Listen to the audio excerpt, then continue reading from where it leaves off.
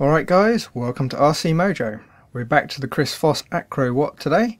It now has a nice fiberglass cowl. I figured the plastic one the kit came with might get a bit melty with the hot running 4-stroke, and it looks a bit nicer too.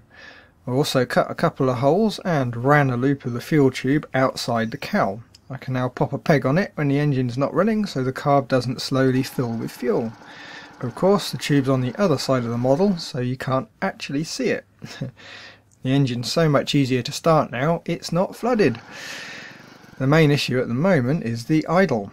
The low speed needle is quite a bit off. The engine doesn't want to idle consistently below about 3000 RPM, which on this model is enough to have it taxi around. Not brilliant.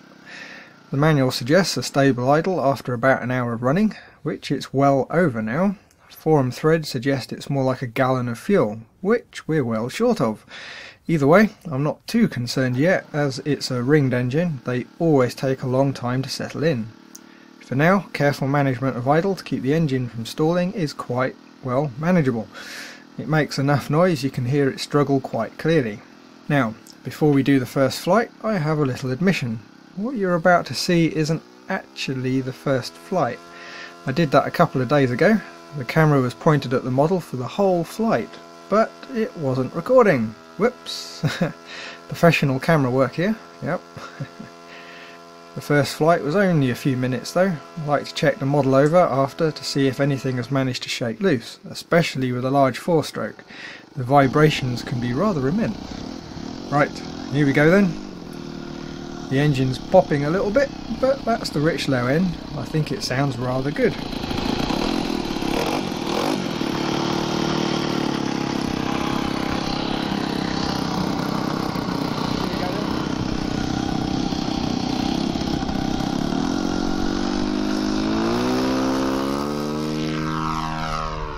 Well, it's up. The takeoff run didn't break half throttle by the way. Still lots of oomph in reserve. Excuse the spots on the lens. I meant to give it a clean but completely forgot. When the camera zoomed in you can't see them though, so it could be worse. I'll leave you with some circuits. No fancy flying, still getting a feel for the model. And right now we just need more time on that engine. I think we'll have a look at the telemetry after. Look at the nice graphs and all that good stuff.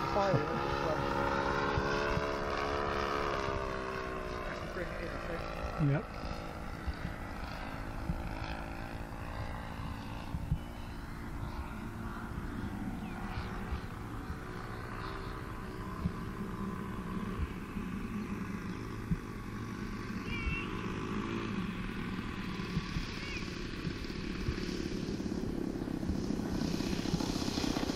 And I'm back in the room. Despite being quite a bit overweight, it comes in on approach extremely smoothly, just letting it descend at low throttle. Better than some 40 size trainers I've come across. Okay, while I get it ready for another go, let's have a look at that telemetry. The Spectrum DX8, and I should imagine the DX9 and 18 probably do something similar, allow you to store a telemetry log on the SD card.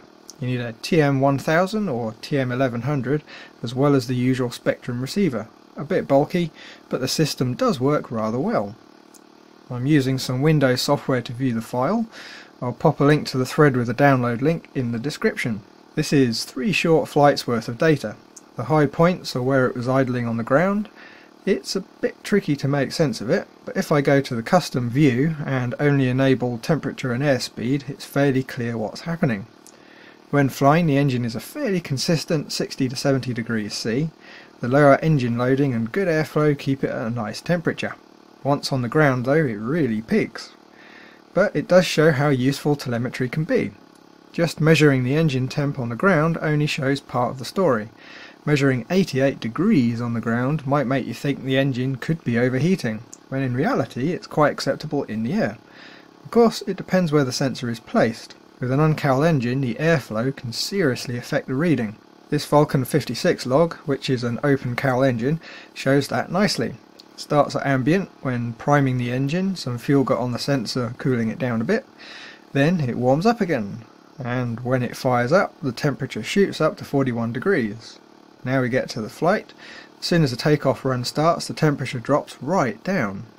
Stays fairly consistent until running out of fuel where it warms up again. But then, monitoring the temp on an open engine is a bit pointless anyway. With all that airflow, it's all but impossible to overheat. Far more useful when the engine's nice and closed in. One thing before we get back to the flying, the speed telemetry on the Acro Wot says we peaked at about 60 miles an hour. Considering I never went over half throttle, and that would have been level flight, the speed at full throttle should be quite, well, interesting. Ready? Yep.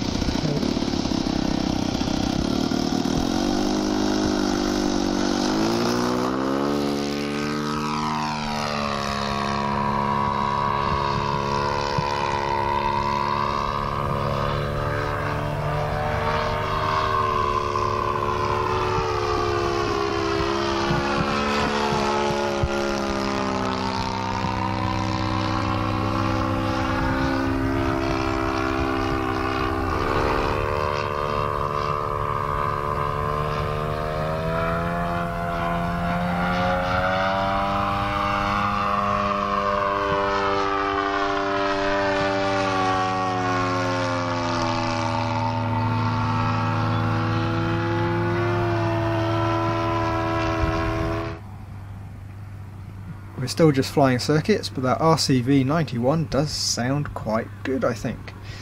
It's popping quite well now. Probably unburnt fuel in the hot exhaust with the rich low end. Probably need to work on that a bit next time. But that'll do for now, so thanks for watching. Like if you liked, and if you haven't, do please subscribe. Bye guys.